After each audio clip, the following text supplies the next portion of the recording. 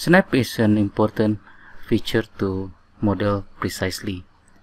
You can gain more benefits by modifying the settings by going to the Manage tab, Settings panel, and click Snaps. Here is the increment for length in the temporary dimension. Here we can see when you zoom out far enough, the increment is 1000. If you close enough, 100. Closer is 20, and closer, even closer, is 25.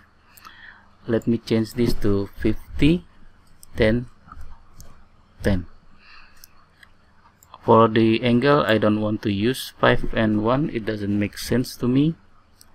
And here we can also see we have some shortcuts like SE for snap to endpoint, SM for midpoints, and here we have close. This is useful when you create a sketch like floors or ceilings.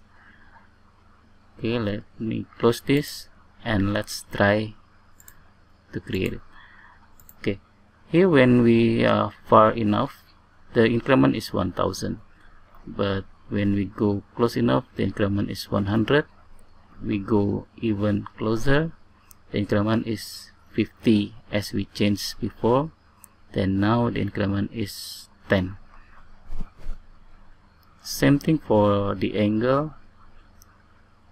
This is 90, 45, and 15.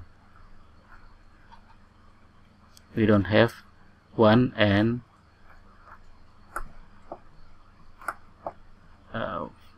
5 as before. Okay, why do we need to use shortcuts to override the snap?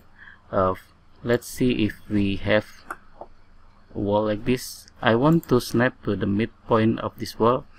I have to actually go to the midpoint of this wall. But when I use the shortcut by pressing SM, even when my pointer are quite far, it will snap to the midpoint.